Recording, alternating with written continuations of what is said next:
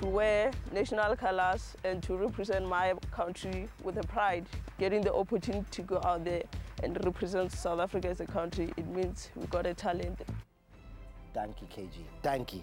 There she is. She has the talent. I've seen it with my own eyes. Kgothatso Montjane, KG, the pride of Limpopo, and also the pride of the country, because no one lesser than the #1 citizen of this country, the president in Cyril Ramaphosa, put out a tweet where he mentioned you. Did you actually see the tweet? Yeah, I've seen the tweet making rounds, you know. So the president is just tweeting about you. Yeah, when he's tweeting. I mean, it was because South Africa was owning the stage at Wimbledon, you know. It wasn't only me, but, you know, the whole hype that the South Africans have arrived and they're dominating. So you can imagine why it got to the president, because South Africa was on fire, so yeah. And not only did he mention her by name, he then says, this is the president of the country during Wimbledon where Kgothatso was playing and got to the semi-finals. He says, all the best to Kgothatso Montjane, who's going to become the first South African black woman to play at Wimbledon. He actually points you out, specifies you, and record-breaking. What did that feel like to now be, you know, you're the first? No other black South African woman has ever been on the grass at Wimbledon. I mean, obviously I wasn't aware of that, but obviously it's quite an achievement for me because it's historic, you know. Like I always say to you that for me, I always become the first, you know, wheelchair tennis player to be in Grand Slams, to be in Masters. So for me, I always feel like I'm a hope giver, you know. I give hope to the other young South Africans or other young Africans who want to live a dream. So for me, it really means a lot because I've been grinding hard in this sport and getting where I am today. I mean, it's all hard work. I can't really complain much, but, you know, celebrate this moment because it's quite a huge one for me. Semi-final pressure, right? It's Wimbledon. It must have been unbelievable to come out onto that court. Yeah. Looking at, I never played on grass. You know, I had only one day to get the feel of how grass is. It's fun. No, it's not. Because, hey, remember, I'm on a wheelchair, hey? And those are tires, those are rubbers. So you can imagine rubber on grass, how it feels. So, like, I couldn't get away with the, you know, maneuvering the wheelchair with the body like I would do on a hard court. I had to, like, go all out on my arms, and I still have to hit the ball. So, yes. It was a lot. So much tougher, eh? It was hard.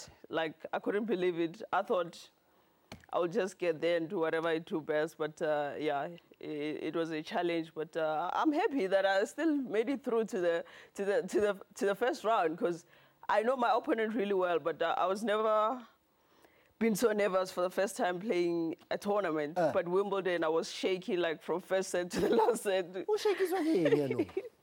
I mean, you know, I don't know. I was just nervous. I never played on grass, and I don't know how my opponents, you know, handled the grass since they played on grass before. So, but you've been playing Grand Slam tournaments. I know, like I said earlier on the show, I've been with you at the Australian Open a couple of years ago. You've played all the other Grand Slams. You've been on Roland Garros, on the clay court. Why? Because you've been playing tennis so long. Had you never been to Wimbledon? Yeah, simply because, you know, tennis, we work with, you know, point system, ranking system. You need to be ranked in the top 7 specifically because when you're number 8, you not guarantee the spot because they can give the wild card to the countrymen or women. So for me, I think I was so lucky because when I entered the tournament, I was still number 6 because I couldn't play 2 months this year. So I dropped a lot of points. But I think that's where they came to the decision to give me a wild card to get into Wimbledon. So, yeah, that's how it happened, that I got a wild card, and I was like, wow, feels like a dream come true, completing all the 4 slams. No one has ever done that from wheelchair tennis side in this continent. Yeah. The girl from Limpopo, the girl from Polokwane, in 2005 doesn't even care about the sport of tennis.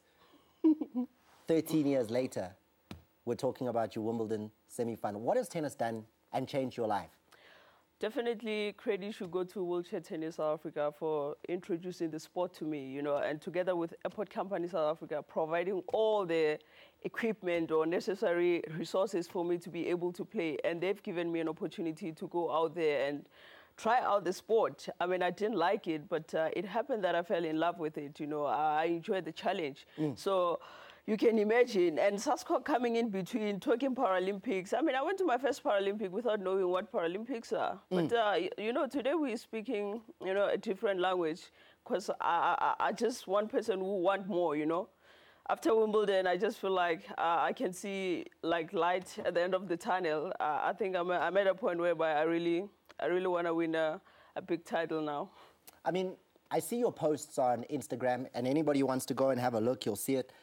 We see you quite a lot with another legend from Limpopo in Kgothatso Montjane. How much of an inspiration is that friendship to what you're doing and how you are now? We're seeing your tennis game improve. Yeah, I mean, I've learned a lot from Kgothatso, to be honest, because what I admire the most is her mental toughness, you know. I mean, beyond what's really happening to her, I mean, she overcame all that, and it's simply because she's mentally tough. And for me, that's what I need in this sport, because I'm not a grassroots crafted, you know, player. I started tennis at the age of 19. I was old already to become, you know, the best player in the world. But having to hang out with someone like that who's so positive, I mean, you can imagine that really helps me grow also as an athlete. So, Arichutani or anything, but we're just people who share the same sentiments and goals. So. But you guys, you also now need to work on something, you know, just when you win, Ribon is something. You're with the Cobra, we need something. Yeah? You know, in tennis, you know, we all go, come on, Famos. It's all about the fist pump, you know. We wish we have all this funny celebration like Cobra, like the soccer players. It design a cast, man. Do something there.